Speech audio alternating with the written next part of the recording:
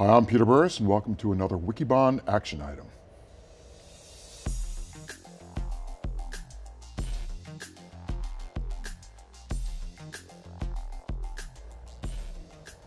Once again, we're broadcasting from theCUBE studios in beautiful Palo Alto. Here in the studio with me are George Gilbert and David Floyer, and remote we have Neil Raden and Jim Kobielus. Welcome, everybody. Thank you. So this is kind of an interesting topic that we're going to talk about this week, and it really is, how are we going to find new ways to generate derivative use out of many of the applications, especially web-based applications that have been built over the last 20 years. A basic premise of digital business is that the difference between business and digital business is the data and how you craft data as an asset.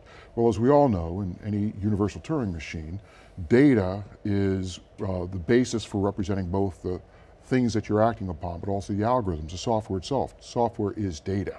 And the basic principles of how we capture software-oriented data assets or software assets, and then turn them into derivative sources of value and then reapply them to new types of problems is going to become an increasingly important issue as we think about the role that digital business is going to play over the course of the next few years.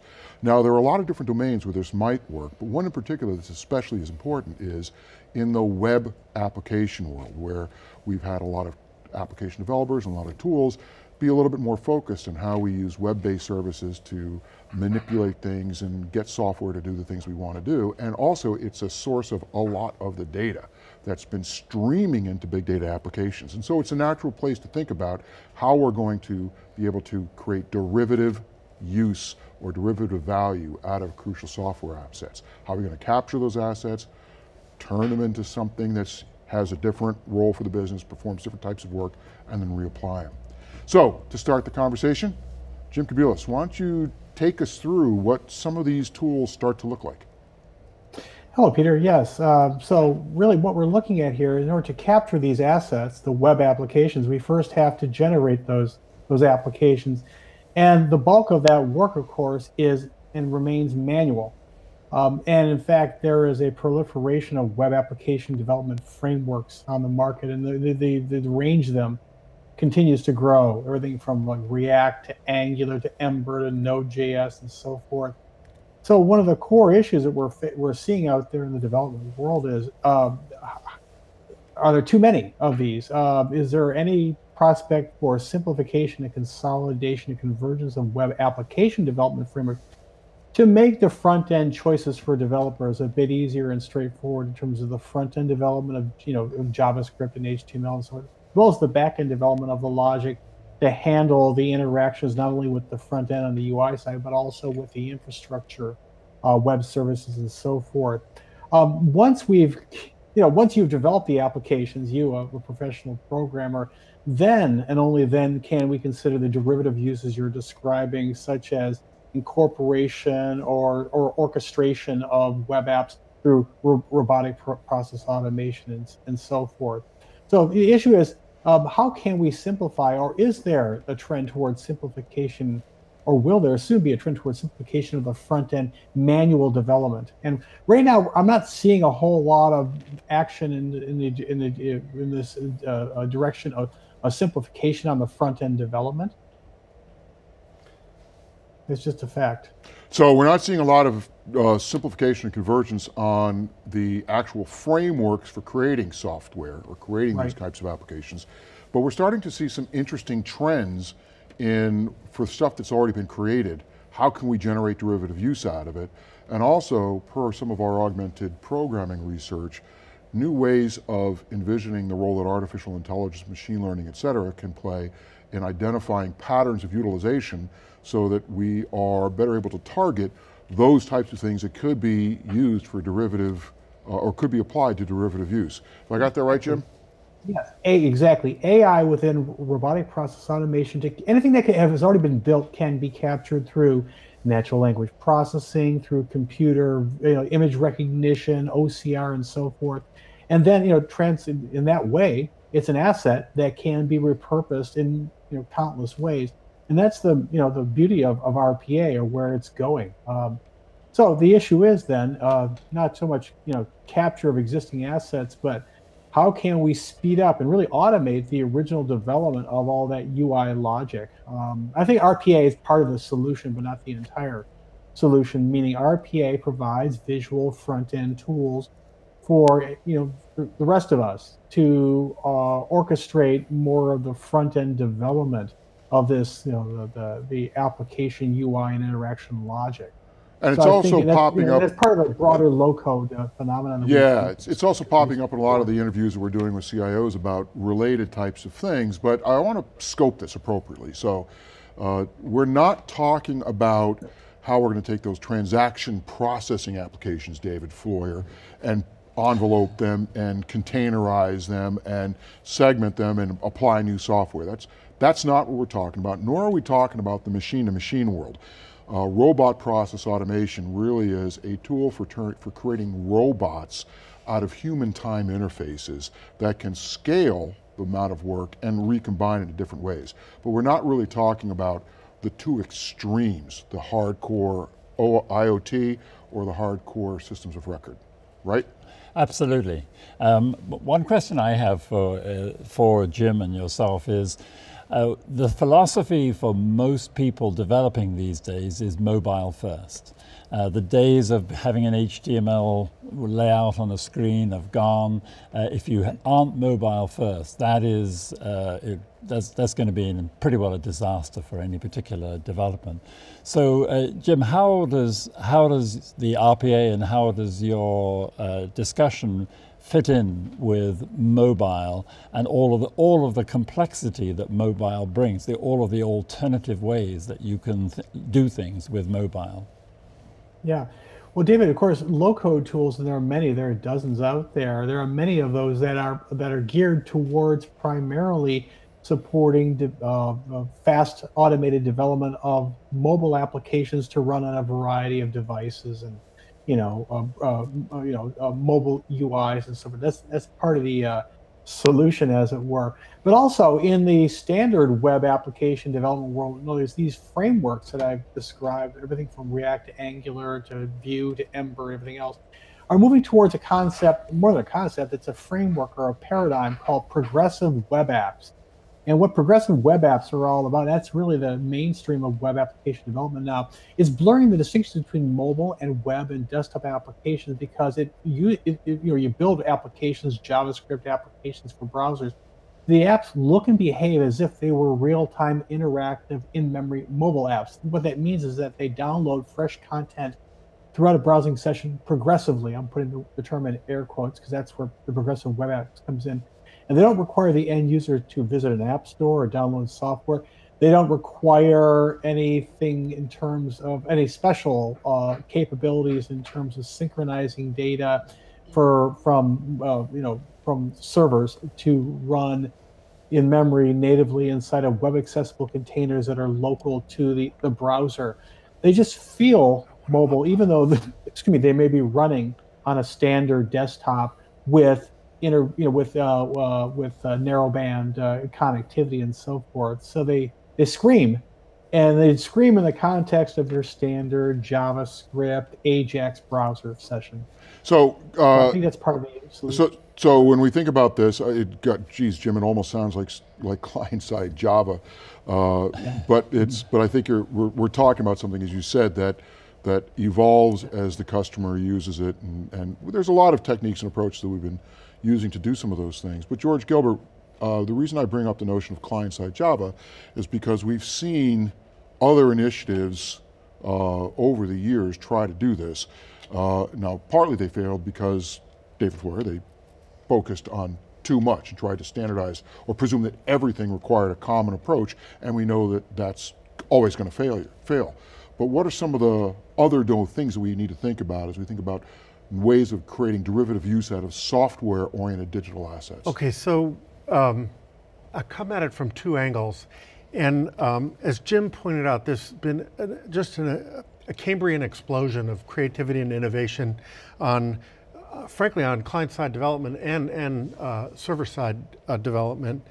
But if you look at how we're going to recombine our application assets, we tried 20 years ago with EAI, but that was, and it's sort of like MuleSoft, but only was for on-prem apps. And it didn't work because every app was bespoke, essentially. It worked for point-to-point classes of applications. Yeah, but it required bespoke development for every instance because the apps were so customized. So, and the interfaces were so customized. Yes. At the same time, we were trying to build higher level application development capabilities on desktop productivity tools with macros and then scripting languages, cross-application, and visual development or using applications as visual development building blocks. Now you put those two things together and you have the ability to work with user interfaces by building on, to work with applications that have user interfaces, and you have the functionality that's in the richer enterprise applications. And now we have the technology to say, let's program by example on essentially a concrete use case and a concrete workflow. And then you go back in and you progressively generalize it so it can handle more exception conditions and edge conditions. In other words, you start with, it's like you start with the concrete and you get progressively more abstract. You start with the work that the application performs, yeah, and not knowledge of the application itself. Yes, but the key thing is, as you said, recombining assets, because we're sort of marrying the best of the EAI world with the best of the visual client-side development world, where, as Jim points out, machine learning is making it easier for the tools to stay up to date as the user interfaces change across releases. This means that I wouldn't say this is easy as spreadsheet development. It's just not. It's not like building spreadsheet macros, but it's more along those lines. Yeah, but it's not as low level as just building raw JavaScript. And Jim's great example of JavaScript client-side frameworks. Look at our Gmail inbox application that millions of people use. That just downloads a new version whenever they want to drop it, and they're just shipping JavaScript over to us. But the key thing, and this is, Peter, your point about digital business, by combining user interfaces, we can bridge applications that were silos. Then we can automate the work that humans were doing to bridge those silos, and then we can reconstitute workflows in much more efficient and around the digital way. Assets, which is kind of how business ultimately evolves, and that's a crucial element of this whole thing. So, let's change direction a little bit, because we're talking about, as Jim said, we've been talking about the fact that there are all these frameworks out there. There may be some consolidation on the horizon. We're researching that right now, although there's not a lot of evidence it's happening. But there clearly is an enormous number of digital assets that are in place inside these web-based applications, whether they be relative to mobile or something else. And we want to find derivative use of, or we want to create derivative use out of them. And there's some new tools that allow us to do that in a relatively simple, straightforward way, like RPA, and there are certainly others. But that's not where this ends up. We know that this is increasingly going to be a target for AI, what we've been calling augmented programming, and the ability to use machine learning and related types of technologies to be able to reveal, make transparent, gain visibility into patterns within applications and within the use of data, and then have that become a crucial feature of the development process, and increasingly, even potentially to start actually creating code automatically based on very clear guidance about what work needs to be performed. Jim, what's happening in that world right now?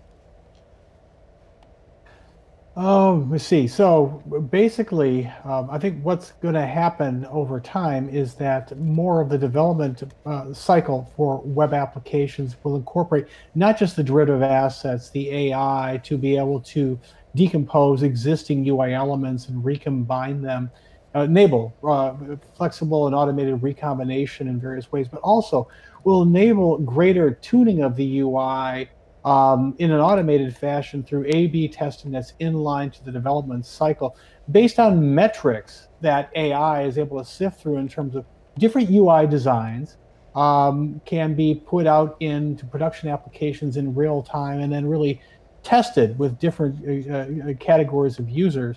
And then the best suited or best fit design based on like reducing user abandonment rates and speeding up access to, commonly required capabilities and so forth. The metrics can be rolled in line to the automation process to automatically select the best fit UI design that had been developed through automated means. In other words, this real world experimentation of the UI has been going on for quite some time in many enterprises. And it's often, increasingly it involves data scientists who are managing the predictive models that sort of very much drive the whole promotion process of promoting the best fit design to production status. I think this will accelerate. We'll take more of these inline metrics on UI, and they'll be brought, I believe, into more RPA style environments, so that the rest of us building out these front ends or automating more of our transactions and automating more of the UIs can take advantage of the fact that we'll let the infrastructure choose the best fit of the designs for us without us having to worry about doing A/B testing and all that stuff. The cloud will handle it. So it's a big vision.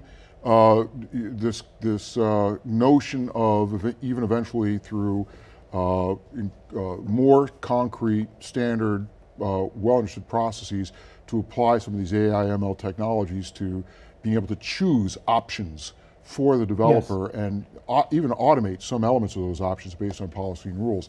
Neil Raden, again, we've been looking at similar types of things for years. How's that worked in the past? And let's talk a little bit about what needs to happen now to make sure that if it's going to work this time. Well, it really hasn't worked very well. And the reason it hasn't worked very well is because no one has figured out a representational framework to really capture all the important information about these objects. It's just too hard to find them. Everybody knows that when you develop software, 80% of it is grunt work. It's just junk, it's taking out the trash and it's setting things up and whatever. And the real creative stuff is a very small part of it. So if you could alleviate the developer from having to do all that junk by just picking up pieces of code that have already been written and tested, that would be big. But the idea of this has been overwhelmed by the scale and the complexity. And people have tried to create libraries like Java Beans and object-oriented programming and that sort of thing. They've tried to create catalogs of these things. They've used relational databases. It doesn't work. My feeling, and I hate to use the word because it always puts people to sleep, is some kind of an ontology that's deep enough and rich enough to really do this. Oh, hold on, Neil. I'm feeling. Yeah. Well, I mean, what good is it? I mean, go to Git, right? You can find 1,000 things, but you don't know which one is really going to work for you because it's not rich enough. It doesn't have enough information. It needs to have quality metrics. It needs to have reviews by people who have used it, versioning and whatever. So that's where I think we run into trouble.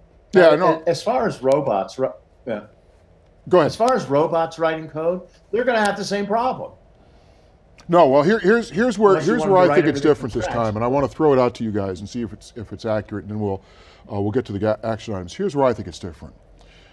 In the past, partly perhaps because it's where developers were most fascinated, we tried to create object-oriented database and object-oriented representations of data, and using object-oriented models as a way of thinking about it, and object-oriented code, and object-oriented this, and a lot of it was relatively low in the stack. And we tried to create everything from scratch, and it turned out that whenever we did that, it was almost like Case from many years ago. You create it in the tool, and then you maintain it out of the tool, and you lose all organization of how it worked. What we're talking about here, and the reason why I think this is different, although I think Neil's absolutely right, is because we're focusing our attention on the assets within an application that create the actual business value. What does the application do?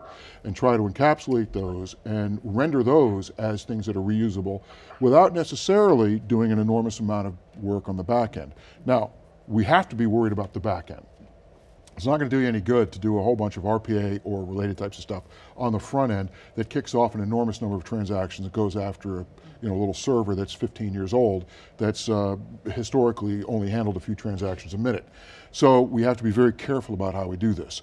But nonetheless, by focusing more attention on what is generating value in the business, namely the actions that the application delivers as opposed to knowledge of the application itself, namely how it does it, then I think that we're constraining the problem pretty dramatically, subject to the realities of what it means to actually be able to maintain and scale applications that may be asked to do more work. What do you guys think about that? Now, Peter, let me say one more thing about this, though, about robots. I think you're all a lot more sanguine about AI and robots doing these kinds of things. I'm not. Let me read to you 3 pickup lines that a deep neural network developed after being trained to do pickup lines. You must be a Tringle, because you're the only thing here. Hey, baby, you're to be a key because I can bear your toot. Now, what kind of code would... Well, look, the problem is, look, we go back 50 years, and Eliza and the whole notion of whatever it was, the interactive psychology.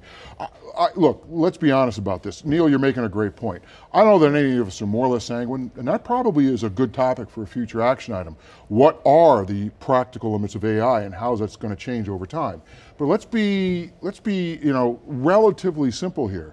The good news about applying AI inside IT problems is that you're starting with engineered systems, with engineered data forms and engineered data types, and you're working with engineers, and a lot of that stuff is relatively well structured, certainly more structured than the outside world, and it starts with digital assets. That's why AI for IT operations management is more likely. That's why AI for application programming is more likely to work, as opposed to AI to do pickup lines, which is, as you said, semantically, it's all over the place. There's very, very few people that are going to conform to a set of conventions I want to move away from the concept of pickup lines, and a set of conventions for other social interactions that are very, very complex. We don't look at a face and get excited or not in a way that corresponds to an obvious, well understood semantic problem. Exactly. The value that these applications deliver is in their engagement with the real world of experience, and that's not you can't encode the real world of human lived experience in a crisp, clear way. It simply has to be proven out in the applications or engagement through people or not through people with the real world outcome. And then some outcomes like the ones that Neil read off there in terms of those ridiculous pick lines. Most of those kinds of automated solutions won't make a freaking bit of sense because you need humans with their brains. You need human engagement. So coming back to this, coming back to this key point, the constraint that we're putting on this right now, and the reason why certainly, perhaps I'm a little bit more ebullient than you might be, Neil, but I want to be careful about this because I have some pretty strong feelings about what the limits of AI are, regardless of what Elon Musk says. That at the end of the day, we're talking about digital objects, not real objects, that are engineered, not haven't evolved over a few billion years, to deliver certain outputs and data that's been tested and relatively well verified, as opposed to have an unlimited, at least from a human experience standpoint, potential set of outcomes. So in that small world, and certainly the infrastructure universe is part of that, and what we're saying is increasingly the application development universe is going to be part of that as part of the digital business transformation. I think it's fair to say that we're going to start seeing AI, machine learning, and some of these other things being applied to that realm with some degree of success. But something to watch for. All right, so let's do the action item.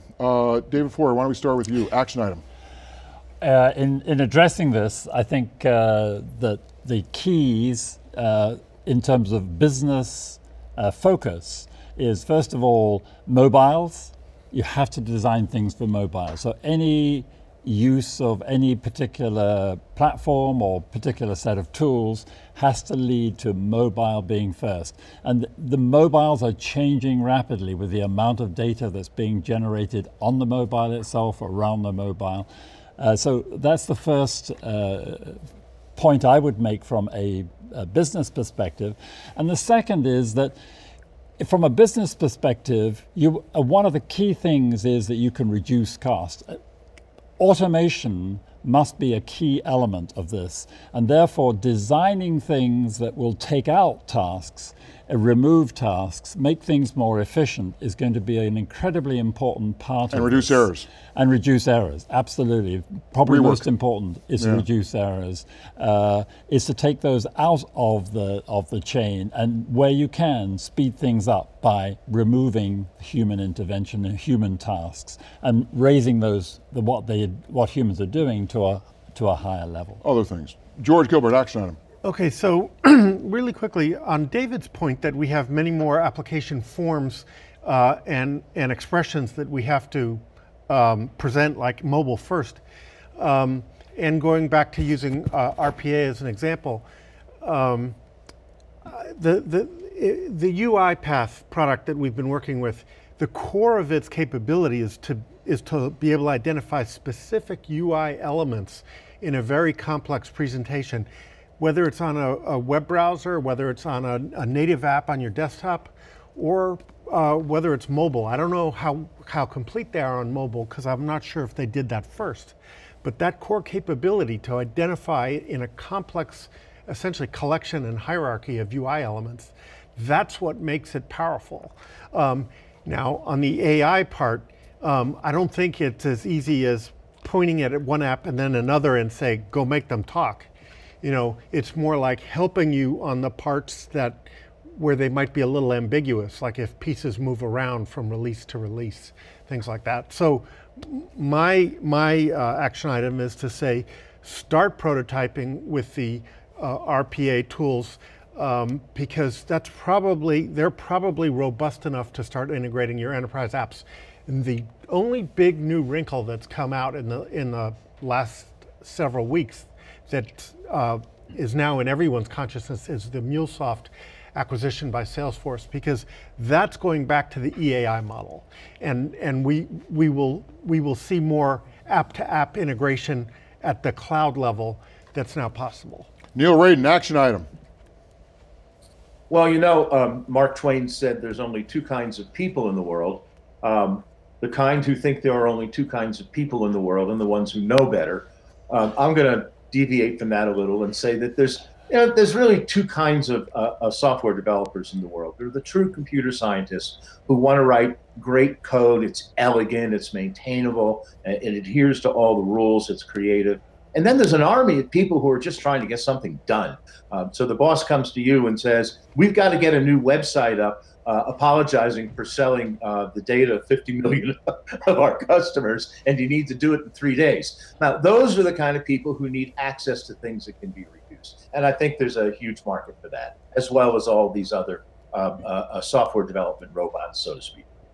Jim Kobielus, action item. Yeah, for simplifying web application development, I think that developers need to distinguish between back-end and front-end frameworks. I think there's a lot of convergence around the back-end framework, specifically Node.js. So you can basically decouple the decision in terms of front-end frameworks from that, and you need to right up front. Make sure that you have a back-end that supports many front-ends, because there are many front-ends in the world. Secondly, the front-ends themselves seem to be moving towards React and Angular and Vue as being the predominant ones. You'll find more programmers who are familiar with those. And then thirdly, as you move towards consolidation onto fewer frameworks on the front end, move towards low-code tools that allow you, just with the push of a button, visual development, be able to deploy the built-out UI to a full range of mobile devices and web applications. And to close my action item, or I'll second what David said. Move toward a mobile-first development approach for web applications, with a focus on progressive web applications that can run on mobiles and others, where they give a mobile experience, though with intermittent connectivity, with push notifications, but with a real-time in-memory fast experience. Move towards a mobile-first development paradigm for all of your browser-facing applications, and that really is the simplification strategy you can and should pursue right now on the development side, because web apps are so important. You need a strategy. Yeah, so mobile, irrespective of the underlying biology or what have you of the user. All right, so here's our action item. Our view on digital business is that a digital business uses data differently than a normal business. And a digital business transformation ultimately is about how do we increase our visibility into our data assets and find new ways of creating new types of value so that we can better compete in the markets. Now that includes data, but it also includes application elements, which also are data. And we think increasingly enterprises must take a more planful and purposeful approach to identifying new ways of deriving additional streams of value out of application assets, especially web application assets. Now this is a dream that's been put forward for a number of years, and sometimes it's worked better than others. But in today's world, we see a number of technologies emerging that are likely, at least in this more constrained world, to present a significant new set of avenues for creating new types of digital value. Specifically, tools like RPA, remote process automation, that are looking at the outcomes of an application and allow programmers to use a by example approach to start identifying what are the UI elements, what those UI elements do, how they could be combined so that they can be composed into new things and thereby provide a new application approach, a new application integration approach, which is not at the data and not at the code, but more at the work that a human being would naturally do. These allow for greater scaling, greater automation, and a number of other benefits. The reality though is that you also have to be very cognizant as you do this, even though you can find these assets, find new derivative uses for them and apply them very quickly to new potential business opportunities, that you have to know what's happening at the back end as well. Whether it's how you go about creating the assets with some of the front end tooling, and being very cognizant of which front ends are going to be better or not better able at creating these more reusable assets, or whether you're talking about still how relatively mundane things like how a database serializes access to data and will fall over because you've created an automated front end that's just throwing a lot of transactions at it. The reality is there's always going to be complexity. We're not going to see all the problems being solved, but some of the new tools allow us to focus more attention on where the real business value is created by apps, find ways to reuse that and apply it and bring it into a digital business transformation approach. All right, once again, George Gilbert, David Floyer here in the studio, Neil Raden, Jim Kobielus, remote. You've been watching Wikibon's Action Item. Until next time, thanks for joining us.